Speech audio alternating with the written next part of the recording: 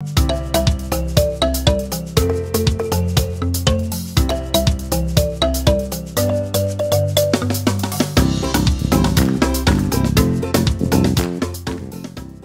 to the Happiness-Matters podcast, where we'll explore happiness at work and show you how to coach yourself to be happier there and more successful too, no matter what.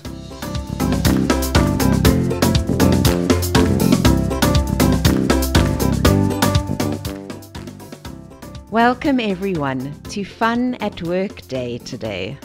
I'm Julia Seal, your host at Happy and Successful at Work, no matter what.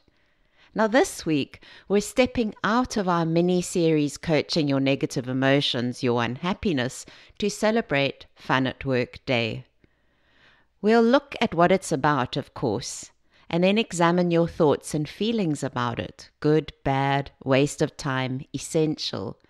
And we'll use this, your thoughts and feelings, to practice our self-coaching, especially your negative emotions, your unhappiness at work, since that's what we've been focusing on these last few weeks. First up, before we get started, since we're talking fun at work with your boss, your team, and your colleagues, I want to let you know that my 8-week one-on-one coaching program for difficult relationships is now available for booking. So do you have a difficult boss, negative coworker, or critical leadership team?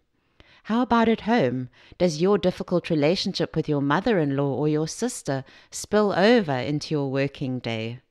And do these relationships bother you? Do they get in the way of your everyday happiness and success? I can help you to transform these troublesome relationships forever. You won't lose any more sleep playing your last interaction over and over and over in your mind. You won't need a glass of wine after another tense day, and nor will you bore your friends and family with the next installment of just how awful this person is. It's time to do something about it now, so that you can start exploring what fun at work really means for you, what happiness and success no matter what mean for you. In just 8 weeks of individual coaching with me, we can end your worry, anxiety, anger, frustration, or even shame that you might be feeling about that difficult person you have in your life. We coach one relationship, and you'll master 10 skills that you'll be able to apply to and transform any other relationship in your life for the rest of your life. Sounds good, doesn't it? So if you're interested, book a 20 minutes consult session with me to see how I can help you. Visit our website, Happiness-Matters.coach, and click on the big yellow button called Coach with Julia. I look forward to coaching with you to transform your most difficult relationships on your journey towards happy and successful. So about Fun at Work Day. There are actually 2 Fun at Work days celebrated worldwide. There's today, the 28th of January, sometimes pushed to the 4th Friday in January, and another one celebrated on the 1st of April, I guess to coincide with April Fool's Day.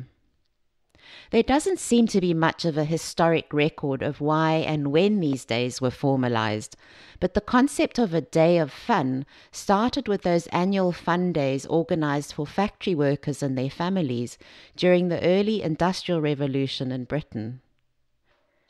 Now, rather than heading down one of Alice in Wonderland's rabbit holes following interesting facts, I just want to remind you of Robert Owen's 1817 slogan: 8 hours labor, 8 hours recreation, 8 hours rest. Owen was a Welsh textile manufacturer, respected for his efforts to improve factory working conditions. He was a fascinating man of his times, championing the working class, leading the development of the early trade union movement, and supporting the first child labor laws and free schooling. It is sobering to note that while Owen was instituting 888 in his factory back in 1817, today, of the world's 195 countries, only 52 of them have agreed to the hours of work convention by the International Labour Organization. Really something to think about on today, Fun at Work Day. We have created our world, the way we think about work and leisure, and our concept of work-life balance around this 8 hours. 8 hours, 8 hours, 888. If you've listened to my episode 126, 8 Steps to Processing Your Negative Emotions, you'll see I am a bit hung up on all things 8. This is part of the reason. While considering how much our deepest beliefs about time and our life structure has been influenced by Owen's slogan, I noticed just how much noise there is, how much discussion and activity around the world there is about what work is and isn't, what it should be or what it could be. And even myself, I've been involved in employee engagement for more than 15 years now, looking at human motivation and happiness. There's plenty of noise in my own head on this topic. So while today is a good day to look at what we mean when we talk about fun at work, to examine what we're doing every day that is contributing to our happiness and our unhappiness at work, and to share ideas of what you could be doing with your team today, I rather want to use today as an opportunity to coach ourselves. Let's use today's Fun at Work Day and your thoughts and feelings about it to learn the basic process of coaching yourself. Just a reminder that you'll find more about this process from the start of our podcast from episode 1.1, where I kicked off the 6-step journey of defining, assessing, and visioning your version of happy and successful. Then, since episode 1.17, I've been focusing in on your negative emotions within this process of defining, assessing, and visioning, so that we can start off coaching together at the deepest level, bringing real transformation to your difficulties. Today, I'll keep this process simple so you can see what I'm doing, and I'll use an example from my own life. You can plug in your own thoughts, feelings, actions, and results as we go. So what we're going to do is to pull out each of the elements that make up your lived experience of today, Fun at Work Day. The first element of your experience of Fun at Work Day is to look at your thoughts. When you listen to all of this, when I'm talking, what is going on in your mind now? So many thoughts about fun, about work, about fun at work. All your opinions, your long-held beliefs, your thoughts, what your colleagues say, what you've learned from your friends, even what your dad said to you. Everywhere you hear various opinions that you have either adopted or rejected. Things like, work and fun are 2 words that don't go together. I never want to work in a corporate, it's just not fun. If it's not fun, then it's not worth doing. Employees are more productive if they're enjoying their work. Work is not supposed to be fun, that's why it's called work. Work is a 4-letter word. Work hard, play hard.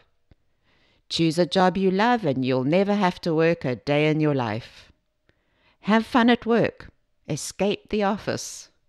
And even the English proverb from 1659, all work and no play makes Jack a dull boy.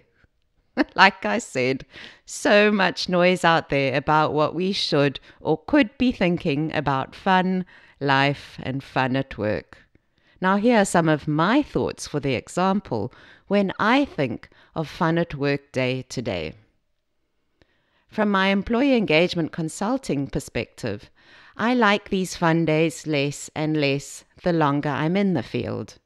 So initially, years ago, I was all up for dressing up like a clown, delivering cake and organizing games and quizzes. And as I've got older and wiser, and work now at a strategic level, I look more at sustainable employee happiness and our roles in this as employees or managers and as individuals. And I have started to dislike so much of what is recommended as best practice in fun at work. My thoughts go towards, it's fake, it's unsustainable, it doesn't change the underlying issues. Employees need to be able to access the feeling of fun on a daily basis for themselves. So they are just some of my own thoughts today, and you might feel similar to me or not, but you'll definitely have some thoughts about fun at work. This is the beginning of learning how to coach yourself, becoming aware of your beliefs and thoughts about the topic at hand, fun at work. So start with looking at all your thoughts about fun at work. You'll have done some of this just by listening to me now, but you could take this even further to look into your beliefs and thoughts in more detail. In episode 1.19, Coaching Your Unhappiness, I introduce you to the coaching tool of doing thought downloads. Why not listen back to this episode so you get the exact step-by-step process of how to download directly from your brain all the stuff that's in your head right now and what you're thinking about today's coaching topic, fun at work today. Now, let's also do the same thing with your feelings about today's coaching topic, the second element that influences your experience of fun at work day. What are you feeling about today? What feelings do your thoughts create in you? So for me, my current thoughts create a feeling of unenthusiastic. You can use your thought download from the earlier exercise, have a look at all your thoughts and ask yourself what feelings do these thoughts create for you. Or you can use my coaching tools from an earlier podcast, episode 1.20, where I go into much more detail about 3 different ways to expand your emotional repertoire, your emotional range, in order to really know what you're feeling about our topic today. Thirdly, we can pull out your actions as the third element to explore. Ask yourself, what type of actions do these feelings motivate you to do? So if I'm thinking, fun at work is a pointless exercise, nothing ever changes around here, and this creates the feeling in me of unenthusiastic, what kind of actions do you imagine this feeling would inspire me to do? Probably some kind of inaction, actually. I might not join everyone for coffee and muffins, or I might not join in the laughter with the lunchtime comedian, or I might duck out of the office early so I don't have to go for after-work drinks. I will come back to actions shortly. For now, just think about what kind of action or inaction your thoughts and feelings are inspiring you to take. And now the big coaching question in all of this. Are these thoughts, feelings, and actions getting you the results you want in your day today? Fun at work. Are your thoughts working for you, your feelings serving you, your actions contributing to your experience of fun at work? If not, then this is an ideal opportunity to coach yourself. So in our example, what is the result of the current thought, feeling, action pattern that I've described about myself?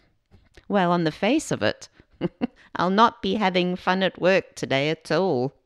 The longer-term impact of my inaction might also lead to further negative consequences. Perhaps I'm seen as boring by my colleagues or uninteresting, or perhaps I miss an opportunity to relax with the CEO and build our relationship. None of this leads to success at work. So I might want to rethink fun at work day. I might want to coach myself on this and how I show up. A simple way to coach yourself in the moment is to experiment with changing one element of your experience at a time to see what happens. So changing up a thought, a feeling, or an action, and see what happens for you. See what changes in your lived experience.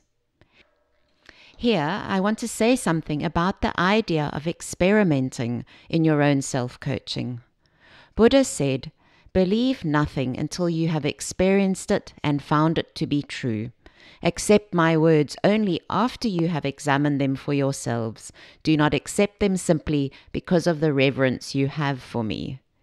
Buddha saw his teachings as a method to happiness and success that each person could experiment with for themselves, telling us to accept each aspect of the teachings only after we've tried it out for ourselves and found it to work. And when your experimentation confirms one step, then try another. And we're doing the same thing here with our self-coaching, experimenting with one thing at a time, a thought, feeling, or an action, to see what changes the experience for us, what works for us, and then moving on to the next thing. For example, you could change your thought about fun at work day. What thought would serve me better today than it's a waste of time? Alternatively, you could start with changing your feeling. How do you want to feel today? I'd rather feel enjoyment than unenthusiastic, wouldn't you? Or you could start with your action. And what actions could you take to embody a new thought or feeling to get the results you want from today? The experiment is a success when you see the result you want in your life. Happy and successful no matter what. Fun at work today, whatever that looks like for you. This is a very simple example of how to coach yourself in the moment. Definitely something you can try out today and let me know how it works for you. Now I want to introduce you to some new thinking that might take your experience to a completely different place. So some new thoughts that you can try on and see what experience with fun at work you might have from this place. Remembering always that your thoughts create your feelings, and from your feelings comes your motivation to take action. This think, feel, act pattern lies behind everything in our lives, all the results we get. Trying on a new thought is a bit like trying on a shirt or a pair of shoes. Just try it out for the day, fun at work day, and see what it brings you. Experiment. This paradigm-shifting work lies behind much of the coaching we do here at Happiness Matters, where a simple thought change could generate the feeling of fun for you and could completely change how today plays out for you.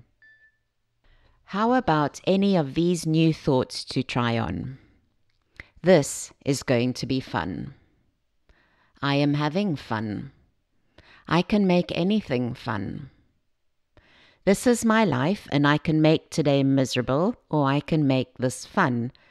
These are the two options I have today. I love this thought. I am fun. Imagine you believe this about yourself. How would you show up in your life every day? Or how about hard work is part of the fun? Hard work is fun. This is a really powerful one for me that I use every day. The journey to my goals, my happy and successful at work, is the fun part. Fun at work is always available to me. Or even asking yourself these very powerful questions throughout the day. Life as 50-50 is fun. If half of life is negative, how do I have fun with the sad part of life, the hard part, the discomfort, the fear, the anxiety? How is this fun? How can I make hard work fun? What if you said to yourself, you're not allowed to come to work unless it's fun. The minute you stop having fun, you have to stop doing it. And lastly, to take your self-coaching to the next level, ask yourself any of the questions posed in earlier sessions. What happiness wisdom concepts from previous episodes might help you now? What about your emotional repertoire, or lion-hearted courage, or emotional intelligence? Or even, what about the idea of evolving yourself today at Fun at Work Day? I hope you've enjoyed today's episode on fun at work. and using the day as an opportunity to examine your thoughts about work and how much fun, success, or happiness these thoughts create for you. Using the day to explore the kind of positive feelings you want your thinking to create for you, and using the day to practice the feelings that will generate the motivation to get the results you want in your life. Just some ideas on learning how to coach yourself. I won't leave you completely dry of activities to try for yourself and your team today. I've posted some books and articles in the show notes that will give you some ideas of things to do today, what the world of employee engagement calls funativities. But let me caution you right now. Using these activities to generate fun at work for yourself is the danger with coaching yourself at the level of action only. You never get the chance to experiment with your belief systems and thoughts about work, nor do you coach yourself using the power of your emotions. So these ideas might be useful in the short term, but they will not lead to transforming you happy and successful at work.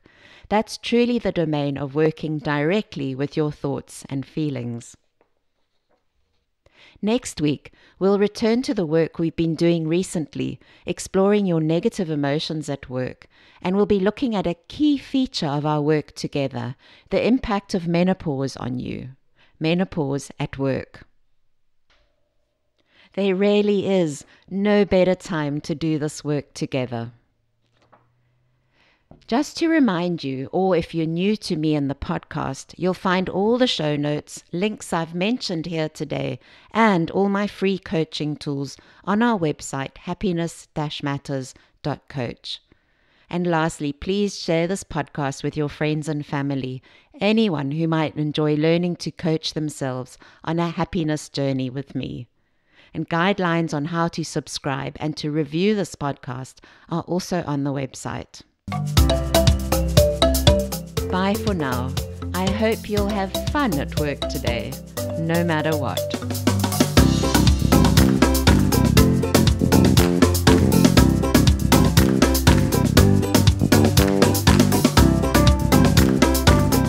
Thanks for joining us on this Happiness Matters podcast. Do join us again here next week on Tuesday. You can subscribe to this series at Apple Podcasts on iTunes, or you can sign up for it on our website, Happiness-Matters.coach. That's Happiness-Matters.coach. COACH. Also, you can join our conversation on Facebook by following us there. Our Facebook page is also Happiness-Matters.coach.